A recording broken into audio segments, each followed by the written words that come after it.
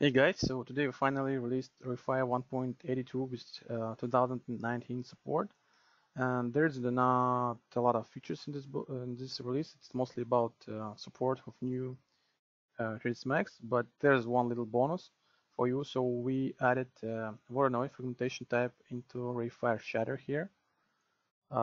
Previously there was only tetrahedron based fragmentation type, which fragments everything into these tetrahedrons, which later you can clustering into the more complex fragments.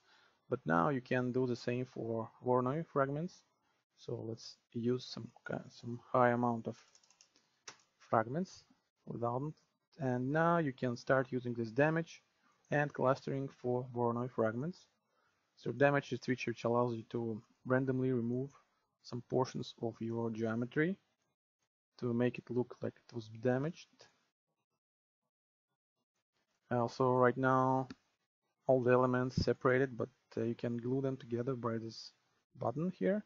So right now just one complex element, and also you can smooth inner surface and to get more natural look.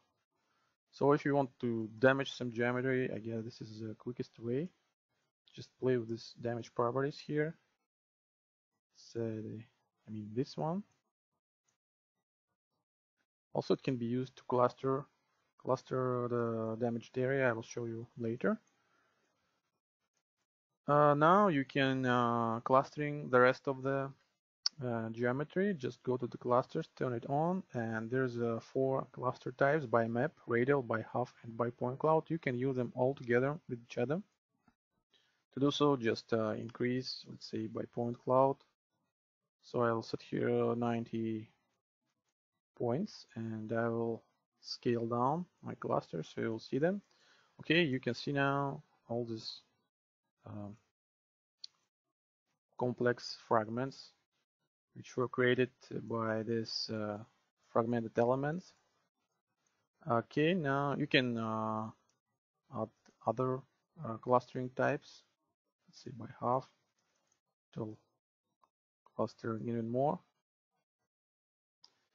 It's very easier to see what happens on the flat box. This one. So just let me show you. I'll go to the clusters here, turn it on. So first one is by map. I will enable it, and now I can pick a map. Let's try this one. This is just a black and white image. And now I will scale down. So here you can see my clusters created by the image. Now you can cluster them even further using other types. So you can use every of these 4 cluster types together. Let me turn off by map. So next one is radial. Creates radial clusters. It's better to use it with other cluster types. The next one is by half, and just divides all the elements by half, and then divides the second biggest cluster by half, and so on. So let me decrease my noise. It's better to use this by half type for in case you want to have low amount of clusters. And increase scale. So if I will add another iteration, it will just divide by half the biggest one, then the other one, and so on.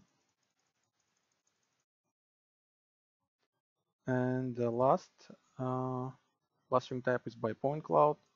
As you can see, it creates pretty straight lines between 2 clusters, so it's better to use this clustering type in case you want to get a lot of clusters. In this case, it won't be noticeable. Also, there's let me show you. Actually, it will be easier to show just this one iteration. There's also debris group of properties. So in this group, you can define the elements which won't be clustered.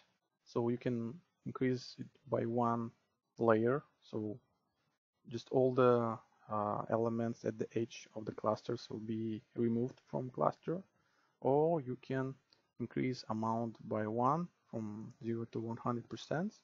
So basically 100% here means one layer here,